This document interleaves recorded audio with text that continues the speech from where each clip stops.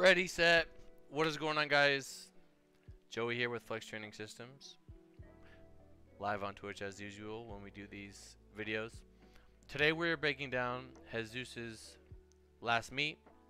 He put up a historic 1,055 kg total as a junior. This meet marks 1 year of us not working together. We've been working together over a year, but like from our first meet together to till now, it's been a year, right? I mean, this is just the culmination of technique refinement, working really hard, and just putting everything together into one complete package.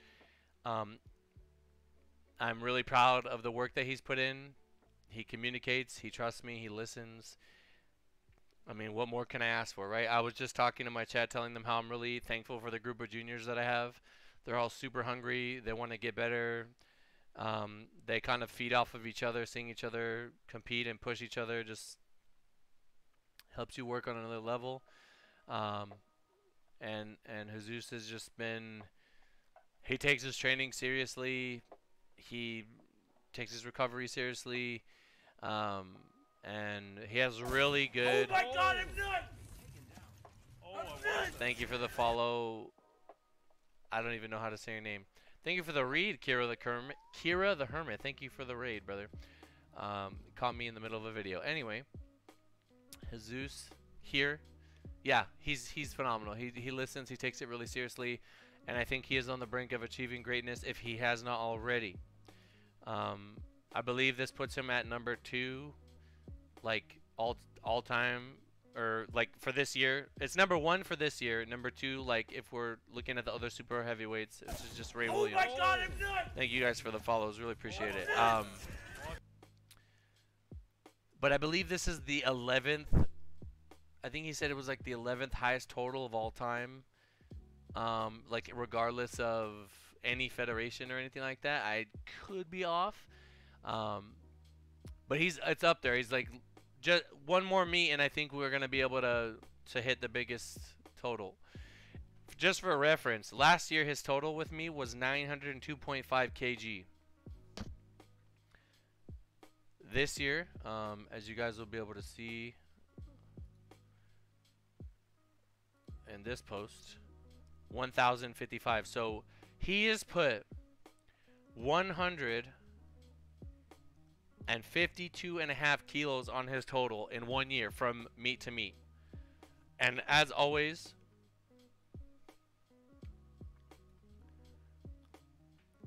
I really appreciate when you guys this just right here, just thank you. I really appreciate that. It really means a lot. You know, this is I'm just looking at this number like, wow, we're getting blown up. We're getting blown up. Thank you guys for the follows, brothers. But yeah, this is a crazy number. This is a crazy number. Oh my God, I'm done. I'm gonna have to edit this because of all the follows, but I really appreciate it. 2,326. That is an astronomically powerful number. We're gonna go through his lifts one by one. Like I said, takes his training and nutrition really seriously. This is 3rd attempt. Let's go to the opener. I believe this is the opener. I believe 870. No, that's the second. Yeah, 826. 826 opener. Now, leading into competitions, with all my lifters, I give them like, hey, these are your options. This is what you're gonna take, you know, based on the numbers that you've given me. Jesus is really mature about it. It's never like, I don't have to fight him about anything. It's just like, hey, this is what I think we should do. And he's like, hey, those are my thoughts. Exactly. Like, let's do this, let's do that, whatever. And then he knows like there's a little variance if he wants to go up or down or what. But yeah, that was a stupid, like, absurdly easy opener. I will say his peak was phenomenal. Phenomenal peak. Like one of the best. Like I don't think I've seen anyone peak so hard before. He'll turn his best heaviest number into the gym to like a what could have been a second attempt, like super easy. You could argue his 870 looked even better, and then I believe his third squat right here with 903, breaking the 900 barrier. Just a phenomenal squat. I will say, for being a super heavyweight, he's not sloppy, right? He's very solid. He also has some of the best depth I've ever seen on a big boy. Seriously, like like there's like no doubt. He's just a big person, right? He's just a big, big dude, and he carries his weight very well, and he hasn't really gained weight. Here's something to note. When you put 300 or what was it? It's like 400 pounds in your total or something like that in a year, and you don't gain any weight, you built muscle and lost body fat. Like, it is what it is. Not only did you become more technically proficient, but you had to put on some muscle somewhere. I don't know if you guys remember, he was kind of messing around with low bar for a little bit, and it just wasn't really worth the damage it was causing his bench, right? So we ended up just sticking with the high bar. Works really well. It's more of kind of like a mid bar. I think a lot of big guys do well with it. And yeah, just phenomenal. 903, crazy amount of progress. Depth is phenomenal. Just blowing things up. I will say he is squatting on a stage, and I have competed on a stage before, and I will say that it does kind of bounce a little bit when you come down, and you guys will see that becomes more relevant later. So I don't know if he was having trouble stabilizing. Shout out to the Flex Ones, the shoes that he's wearing. I believe that is an Alico bar, but with 900 pounds, it's going to bend. So you can kind of time that whip a little bit with high bar, and really, it just makes everything a lot easier when you have, the physics kind of helping you. But yeah, phenomenal weight. Big dude, weight moves weight, and really excited to see where he ends up. I think he's totally capable of squatting 1,000 in the future. Even if he doesn't improve any of his other lifts and he can do that, I think that'll be enough to put him, well into the stratosphere. So I am going to bring up some matchup things with him and Ray Williams to kind of create some like intrigue and, maybe some things for people to consider. Let's go ahead and go to bench. I believe this is his opener around 507, 501, something like that. Again, we can refer to the Instagram post. Here, let me find it. 512. 512? 490. Sorry. 490 bench opener. His bench, it is the lift that we train the most frequent, which is only twice a week. Shocker, right? So it is holding a little bit more fatigue than most things. And it peaked super well. Again, absolutely flew off the chest. Second attempt here. What was that, 512?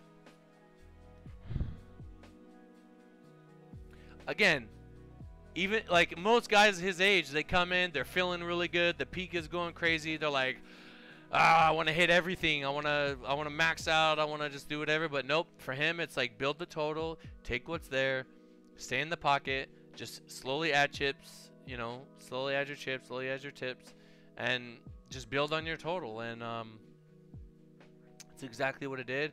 He's extremely mature for being so young.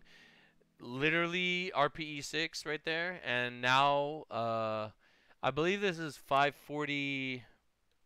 1.5 or something. It's a record. He is taking I believe this is a junior record, and it was a big jump, but he did want to go for the record, and it was easy. Like, it was not hard. I think he had another. That's another thing I wanted to talk about. As amazing as his performance was, he definitely had ammo in the tank. Like, there was definitely more there. I'm gonna watch this again and try to see how much more I think he had.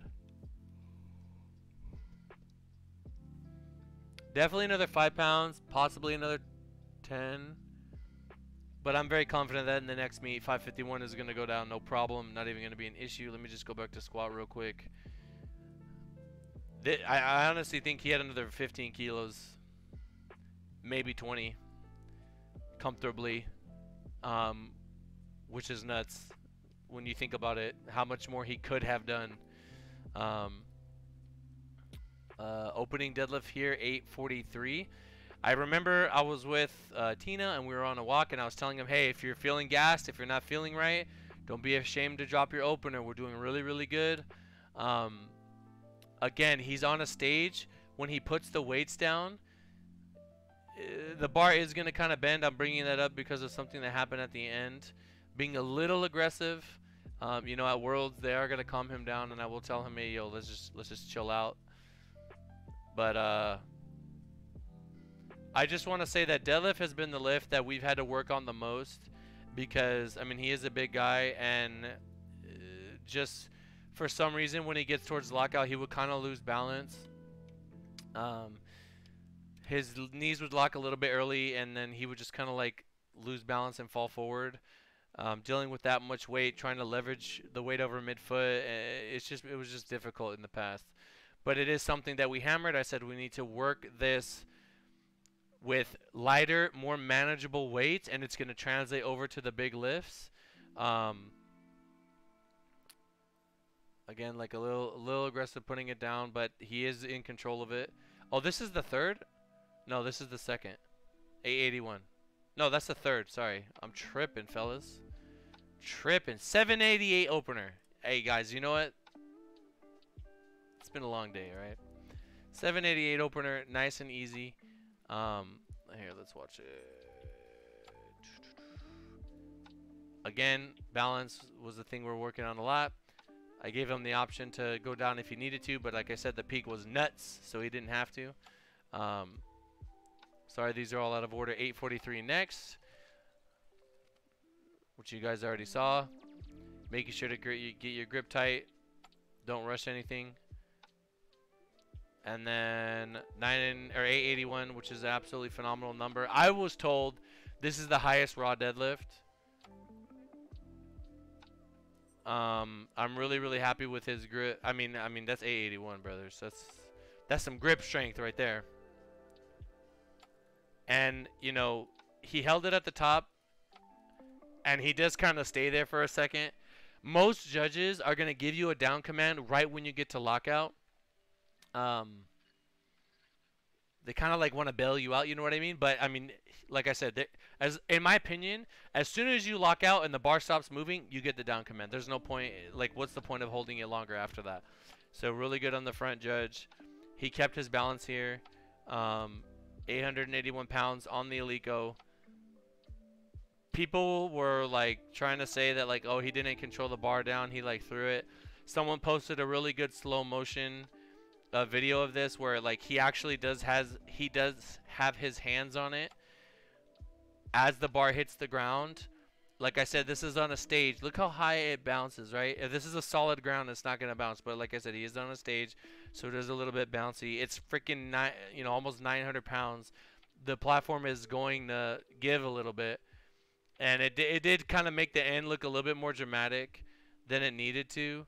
But it is something that I told him. He's not going to let it get to his head. He's not going to get cocky. We're going to stay humble, and we're just going to continue to build on it. You know, at the end of the day, the goal is not yet finished. He's capable of much more, and he knows it. And we're going to continue to do the things that we've done that got us here, which is listening to your body, being smart about training and recovery. When your technique is locked in, don't overthink it, and then just continue to do the things that will help us build on this performance. Jesus, if you're listening to this, I'm very proud of you. I'm very thankful that we get along the way that we do, and I'm really you could say in awe. I'm really impressed. I'm really I'm just really impressed in your maturity as a person. I can have talented lifters that are not coachable and not do anything with them, but because you're so coachable, because you do listen, you're very grateful. You make me feel appreciated. Like all these things, everything adds up, and we're able to do things like this. I think you did a very historic thing. And I'm really, really excited for the next time we get to like right now we're on quarantine, right? Like we're locked down. Like when we get a chance to compete against people, it's gonna be so fun, right? Because we only have things to gain, and I will put Jesus's consistency and his work ethic, and our attempt selection and all that up against anybody, which is really exciting. Now, something I wanted to bring up. I have the USAPL database here. I wanted to bring up Ray Williams. Ray Williams. Everyone knows Ray Williams is the top dog in the super heavyweights, and I am not. I agree. I think he is the GOAT at the moment. He will have to continue to push and just continue to prove himself, and he hasn't really had anyone besides Blaine Sumner. But Blaine moved on to Equip, so now there's not really anyone to compete against him and push him. I think he got sick. Oh no, I think he got sick in Sweden. Yes, this is where he got sick, and this is him trying to come back. But against Jesus, like I said, I think he had another 15 to 20 on squat. That's 1070, another 5 on bench, 1075, right? On deadlift, I think that was right on the money. He could probably grind another 5. Let's say, 10. We're about like at 1080 right now if we wanted to cap it out. 1, 2, 3, 4, 5. Ray's had a couple performances. Like I said, we got work to do, right? This is not no enough. This ain't not no number to scoff at, right? We got work to do. On anything regarding body weight, Jesus just wins. Because he's 50 to 70 pounds lighter than Ray, believe it or not. So, if it ever went to like super heavyweights or overall Wilks points or whatever, I think he'll just take it there. It's not even, no contest. But, what is interesting to me and what makes a compelling argument for why Jesus is a big threat to the top spot and to Ray Williams. No disrespect to Ray at all whatsoever. We love Ray. Ray's the best, right? Ray's the guy, right? Ray helped build the sport, right? Is that if you look at Jesus's execution, I mean, Ray has had 9 for 9 meets. The last time he went 9 for 9, it looks like was 2016. We're basically going to try to force Ray to have a perfect day 9 for 9, meaning not only do you need to be in top peak physical condition, but you're going to need to go 9 for 9 is essentially what we're going to try to do. And if Ray can do that, then hey, he is stronger at the moment. We're going to continue to train and all those things, and it might come down to both lifters going 9 for 9 and the stronger lifter truly winning. But if that doesn't happen, right? If that doesn't happen, then Ray might be in trouble. You could argue that Ray, I mean, he jumped a good amount here, 22 kilos, and he missed. Maybe he goes a little bit down, and this number is actually 11,130-ish. So, I mean, like 1,130. 1,130 total. So, like I said, Jesus has work to do, but I don't see growth stopping anytime soon. Ray's going to have to get back to that. You know what I mean? He's going to have to be back to his peak strength, and he's going to need to execute. Otherwise, it might get a little bit spicy. I would like to think, based on Carpino score, if you guys know what that is, it's like basically when they choose people for Worlds, some classes are going to have more than one lifter, and we compare them to Worlds competition. And I think if Jesus can out total Jezza, then we may take 2 super heavyweights regardless of what happens at Nationals. I'm thinking way down the road, but it is exciting to think about that. It is exciting that we can be even in the conversation to compete with somebody like Ray Williams. It's excited that I could get Jesus to Sheffield. It's excited that, he's only a junior and he's doing these things, and he's very, very consistent, right? We've only missed 1 lift, I believe, only his 3rd pull the last 2 meets, and we got this one. So like out of 27 attempts, only missed 2. You know what I mean? You know, and we're gonna need to continue to bring that consistency. We're gonna need to continue to bring it, and I'm just really excited to put Jesus to the test. It feels like, hey, we got nothing to lose. We're the underdogs. We're young. We're up and coming, and we're competing against the OG, one of the goats, Ray Williams, literally the god, Ray Williams, right? It's nuts to me. It's nuts. It's nuts. So just looking at these numbers, looking at Jesus' consistency, his rate of progress, you know, has Ray bounced back? Is Ray ready to go? Will it come down to body weight? Da da da da da. Like, these are all super exciting things, and I mean, guys, when this Rona stuff goes away and we can get back out there, I cannot describe to you the amount of excitement I have to take this team that I've been building in the bunker for the last year and let them loose and send them out there and just see everybody again and compete. I am so ready to compete. I cannot describe to you how ready I am to compete. Man, I got so much I want to say inside, but we're just gonna keep working. We're just gonna put our head down. We're just gonna keep working. We're gonna watch anime. We're gonna take it slow. We're gonna chill out. We're gonna vibe out. We're gonna do our thing, right? There's no pressure. We're just going right along. We're taking lifting seriously. You know, we're staying healthy, staying away from Rona, and we're just living life. So I'm starting to get a little ranty now. I just want to say again, Jesus, I really appreciate you, brother. I'm proud of you. Thank you so much for just continuing to be an example for all the young lifters out there. Thank you for continuing to be, you know, just hungry and passionate about lifting and putting your faith in me and trusting me with something that is so important to you, with something that is so, you know, it takes up so much of your time, so much of your mental space. And you know, I hope that I hope that you're satisfied with the incredible results that you've had so far. And hey, man, we got some fun things coming up. You work so hard, dude. You're one of the hardest workers I know, and I'm really excited to see where we end up. So yeah, I think that might be my last coach's corner for the year. I just want to say shout out to Amanda and Jesus, highest men and female total of 2020. What a year. Crazy, right? Crazy. So really proud of you guys. I just want to say at the end of this, I'm proud of chat. I'm proud of everyone that watches these YouTube videos, that likes the video. People that, you know, follow me on Instagram. Literally everyone. I'm just super thankful that we're able to keep it going during these times, pushing limits. Like I said this years ago. We're still doing it, and I'm really excited. We're gonna take this thing to a whole nother level. Hopefully that gasses you guys up. Let me get a hashtag Junior Goat, hashtag World's Strongest Junior, hashtag Go Jesus, hashtag whatever you, hashtag Go Broly, whatever you guys want to say in the comments down below. Drop it. Make sure you go show Jesus love when his video drops. I'll be sure to post it. And yeah, guys, talk to you guys in the next one. Peace.